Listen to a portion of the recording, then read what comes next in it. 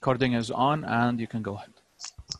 All right, hello everyone. So before I jump into this, I usually lead by saying that I have stage fright, fear of public speaking. It usually buys me some time to be rusty, but I'm not sure if that works on Zoom, but we'll see how it goes. So I wanted to talk about my tech stack, and I'd like to represent the bootstrappers of the world.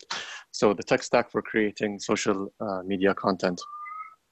So just to brief you real quick, the type of content that I share helps entrepreneurs find and validate innovative concepts. So it's a lot of high-level advice. And so by bootstrap, what I mean is I'm always thinking in terms of self-funding. So I intentionally start any project extremely tiny so that it only requires very little capital. And whatever I can generate out of this project in terms of cash flow, I'd reinvest into the project itself. So we'd like to think of ourselves as bootstrappers being the anti-VC folk.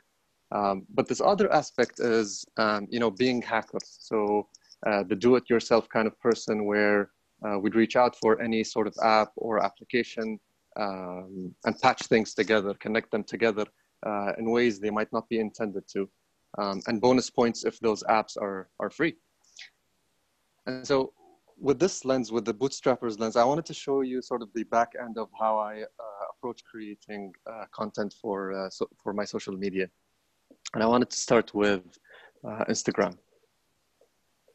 So this is what my Instagram currently looks like. It's a very stripped down sort of visual language, let's say.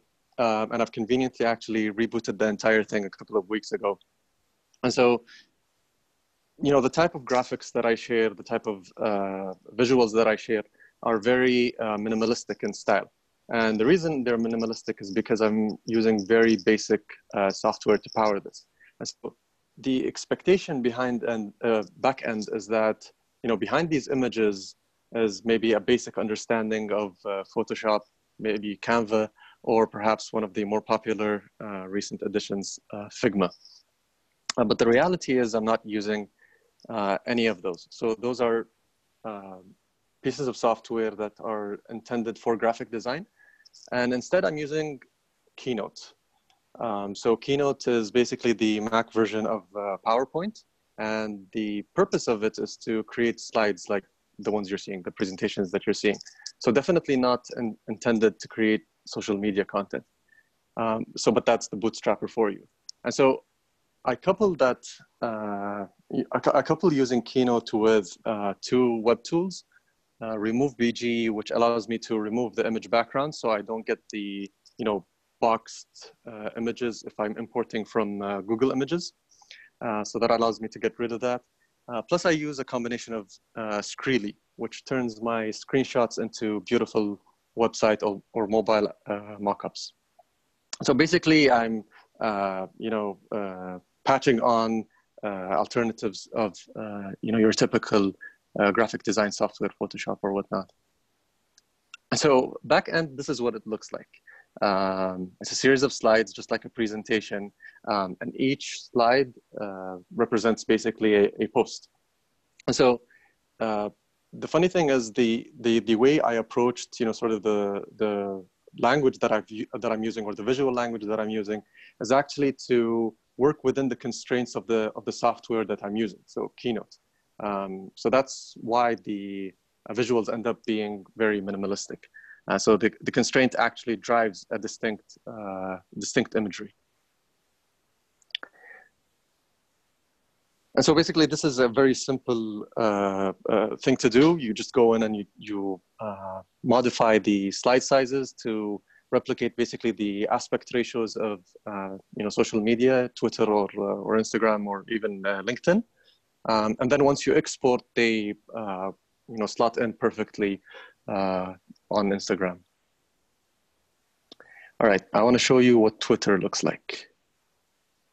So Twitter is more of a playground for me. I've actually been more intentional about it in the past couple of months. And so I actually have two accounts. I have the public one, the one that people follow me on, and the one that's visible to everybody.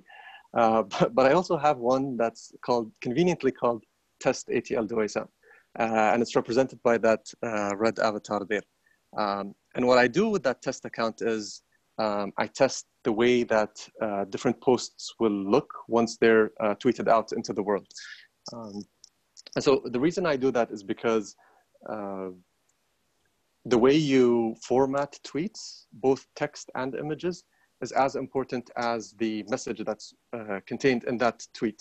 And so most people kind of scan their Twitter timelines, and if you format it in a specific way, it'll look more appealing and improve your chances of viewers stopping at your tweet.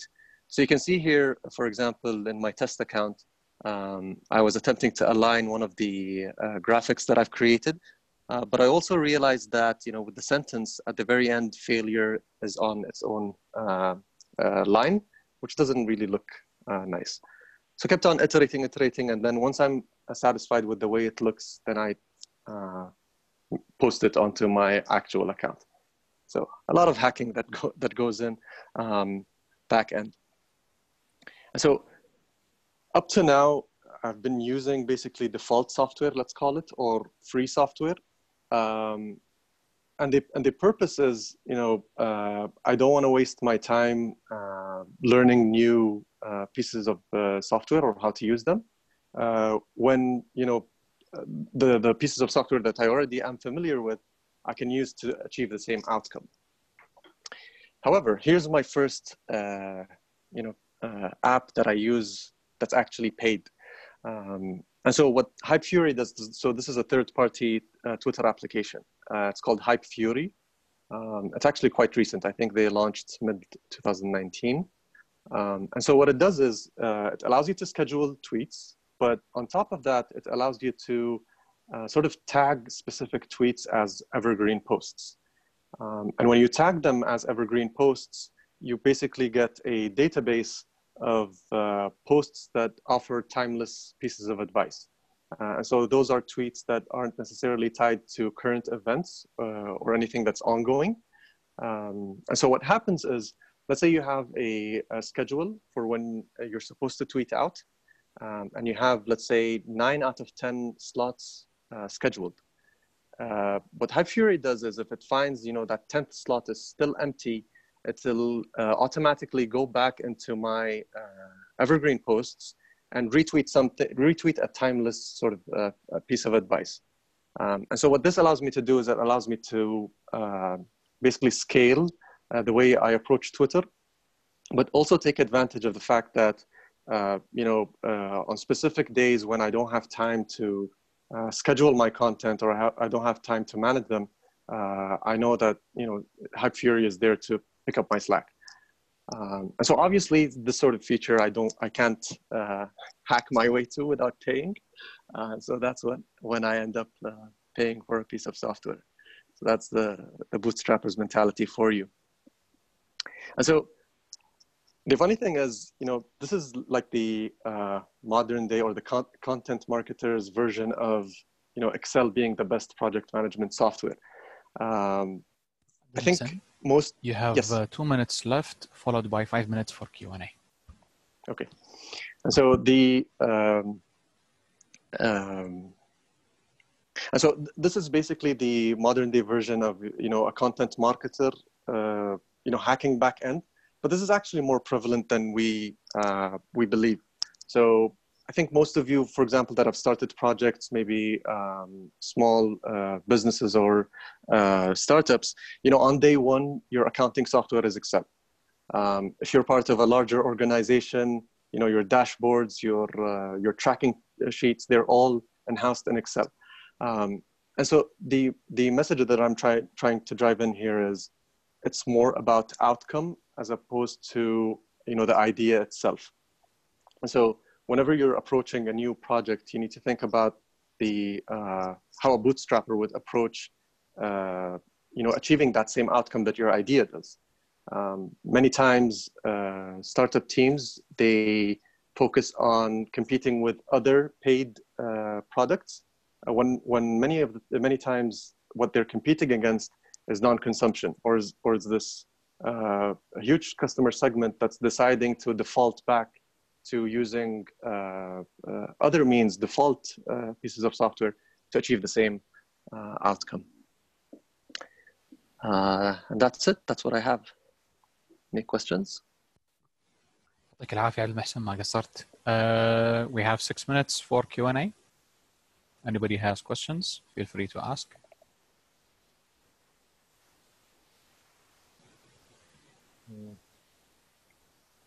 Let's give it a minute for people to type questions.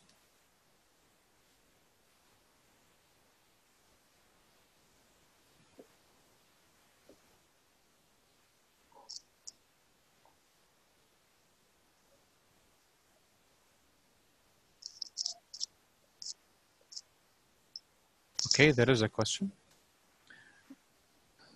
Instagram is the best way to market. What tools other than Buffer would you suggest both for content generation and ad targeting? Okay, so for ad targeting, I actually don't have any experience in that. I've never or I've rarely run any ads, so I'm not familiar with that. For Buffer, for a brief time, I used Later, which is an alternative to Buffer. And the reason I was using Later as opposed to Buffer or Hootsuite or any of the other third-party applications is for 2 reasons. Number one is that Later gives you a visual preview of what your feed will look like, your profile would look like once everything is posted. And so many brands, what they do is, they post intentionally in a way so that the series of the latest 3 posts or the latest 9 posts make up a grid. And so you can sort of visually see that before the posts get actually posted. If you're using Later, that's one reason. And the other reason is that Later is the only third-party application that I know of that allows you to schedule carousels with more than 3 images in the post. So, yeah.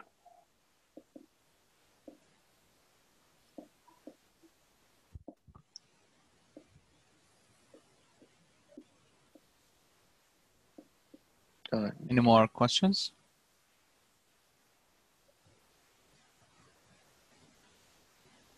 Okay, I guess not. يعطيك العافية عبد المحسن ما قصرت. I'll stop the recording. Thank you very much.